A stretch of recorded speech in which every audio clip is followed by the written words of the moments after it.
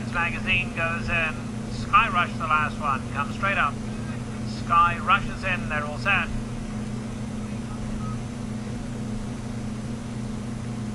And away they go to a perfect start. Tis West going off for the early lead with Men's Magazine, and they are joined by Sky Rush, going to tuck in right behind them in third. Worldly as the grey tucked in at the rail. Racketeer is second last, and Tiago is taken back last, 8 lengths off the leaders.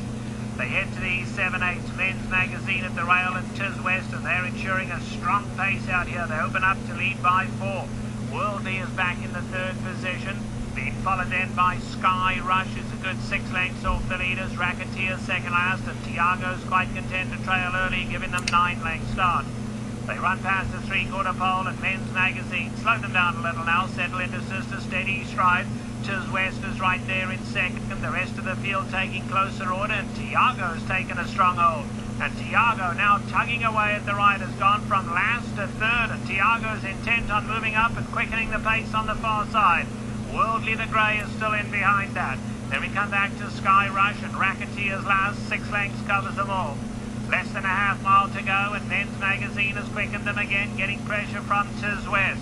Now here's Worldly moving back to third. Tiago now on the outside of that, only 2.5 off the leader.